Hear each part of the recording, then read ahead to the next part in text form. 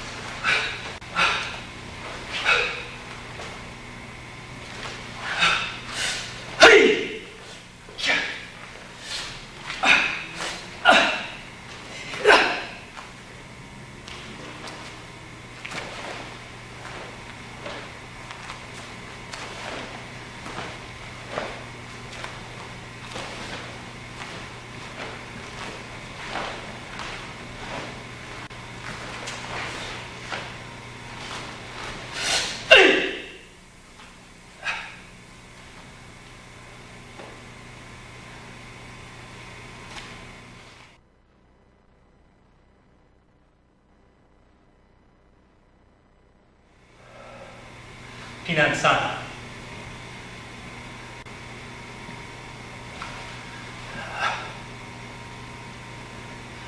Unlike any of the katas up to this point, this kata has a step slide. So you don't just move the left foot. You step the right foot away, let the left foot slide into position. Back knuckle middle block. Step the left foot back.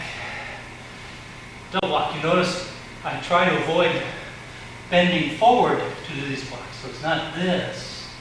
Rather it's this. I'm scrunching my chest in and then expanding the chest to get the power into the double block. Step out again, turning the back foot away and then drive it forward with the hip turn into a good Zenkutsu power block in this case as opposed to a punch. Step slide, block, retreat, block, block, smash. Same motion as before.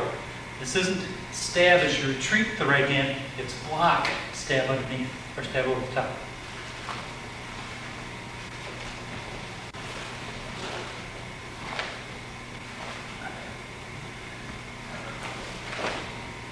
That's a very difficult motion to do in slow motion. But from this position, the idea is you've doubled this person over and you want to hit him on the way up. So you don't wait till you get to the top and then punch. Try to get the punch going as soon as you're able to get some upward mobility and some balance.